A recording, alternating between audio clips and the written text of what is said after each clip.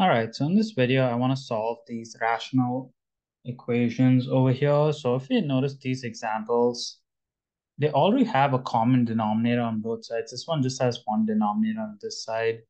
It has a common denominator on the left, and the right, there's no denominator. And here I have a common denominator on the left, common denominator on the right. So in these questions, the first thing I'm going to do is I'm going to cross multiply. This first example, I'm just going to cross multiply the x plus 3 over. So I have x minus 3 equals to 2 times x plus 3. And now we can just solve this like a linear equation and multiply the 2 into the bracket.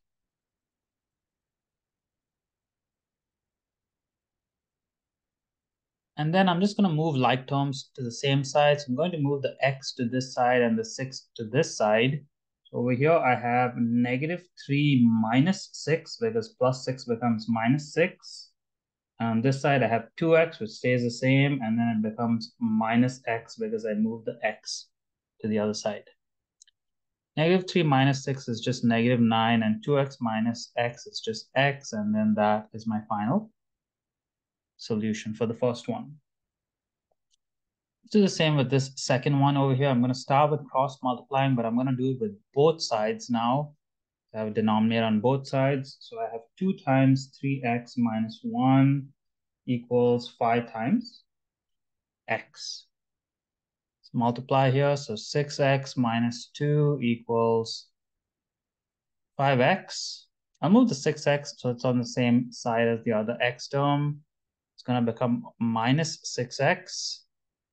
So negative 2 equals negative x, and then divide both sides by negative 1 to get positive 2 equals x. So that's my solution for the second one.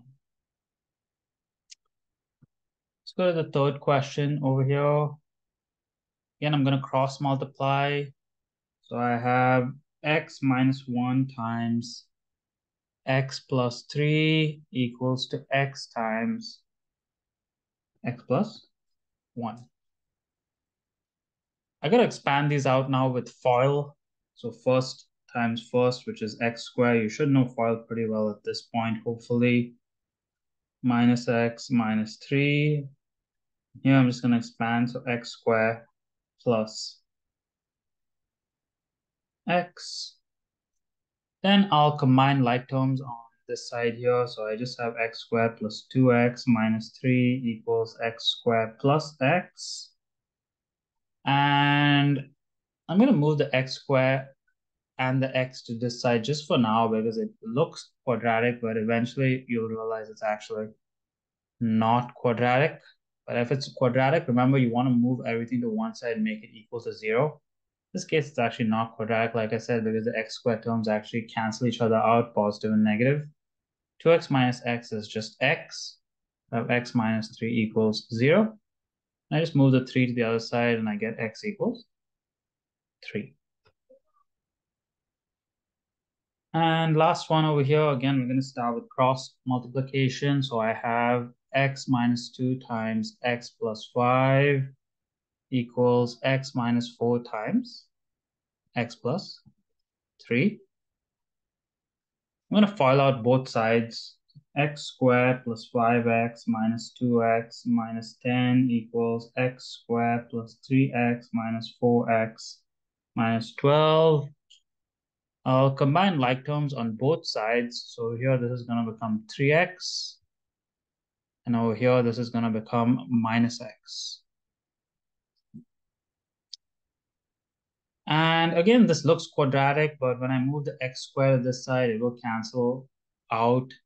So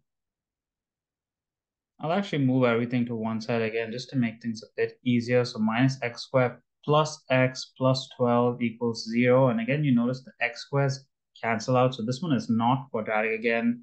3x plus x is just 4x. Negative 10 plus 12 is plus 2. Can move the positive 2 to the other side. I can divide both sides by 4. If I simplify this, my final answer will be x equals negative 1 over 2.